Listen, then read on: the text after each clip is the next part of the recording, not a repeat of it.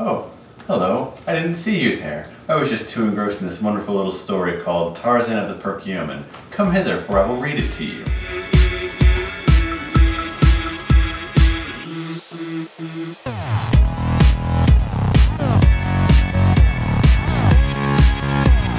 Once upon a time, there was a boy named Tarzan.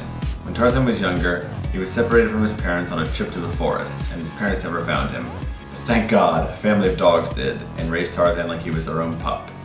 Tarzan was always with the dogs, and he learned their ways. He slept like a dog, ate like a dog, and lived like a dog. He was always with the dogs, whether he was hunting,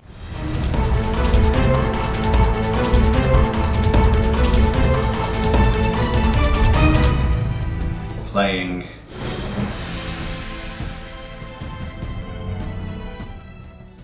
Sadly, the dog pack did not fully accept Tarzan. He was left out quite often. He knew he was different, but he never truly accepted it. That all changed one day. The dogs were always terrorized by the dangerous giant forest creature, and it would bully them for their food and territory.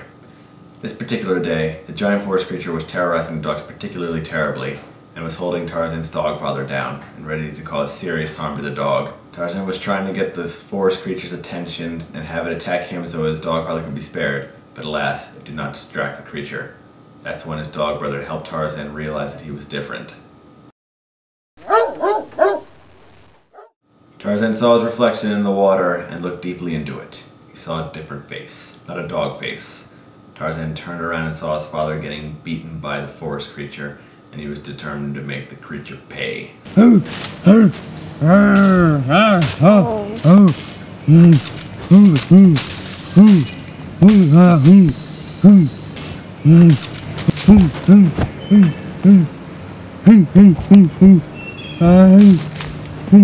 Hey! You!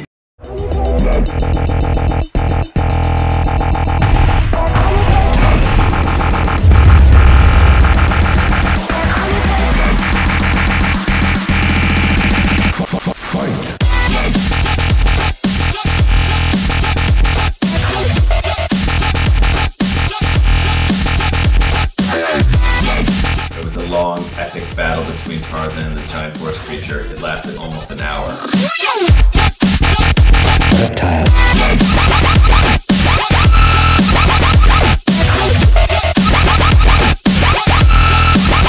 It finally ended when Tarzan threw the forest creature off a bridge.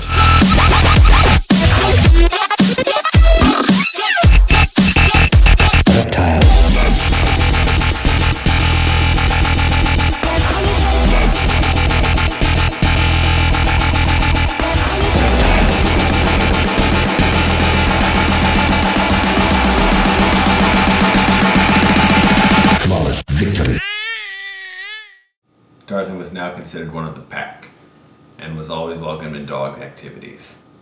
Finally accepted by the dogs, Tarzan did not feel at home. He felt he belonged somewhere else, not in the forest. One day, Tarzan was on a forest adventure, and he ventured all the way to the end of the forest. That is when he caught his first glimpse of the outside world.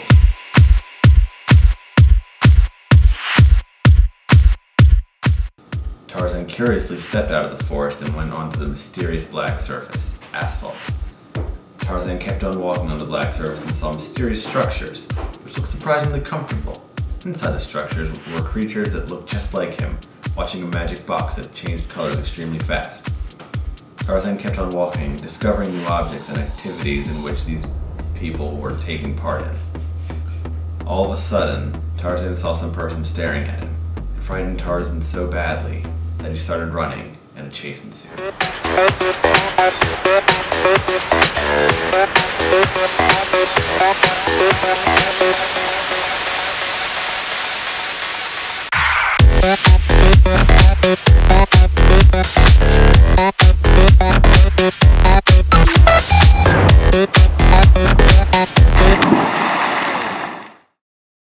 To Tarzan's relief, he escaped the creature.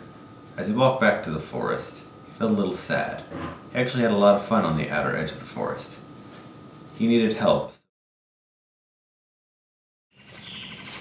Dad! Dad! What are you doing here? Tarzan, I saw you walking out of the forest. Sorry, Dad.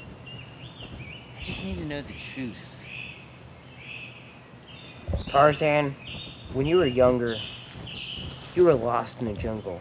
Your family looked hard for you, but they never found you. You were far away from them. We dogs had pity on you and took you in. We cared for you and raised you like our own. We didn't want you to leave. You were like our own son. You beat the giant forest creature and you had opposable thumbs. That's so cool! If I had those, I'd be so happy. But Tarzan, it's time for you to conquer the world of humans. I love you, Dad.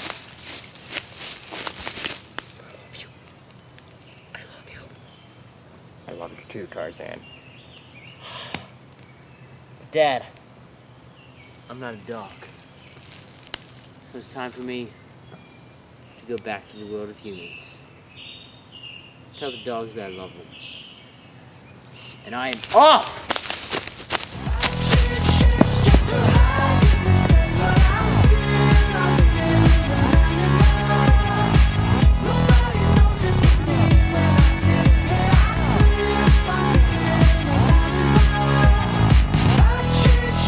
So Tarzan found his family, and he lived happily ever after. That was a wonderful story, don't you think, children? I know I did. This is Sam Niles here with Schnile Story Corner, and remember, don't stop reading.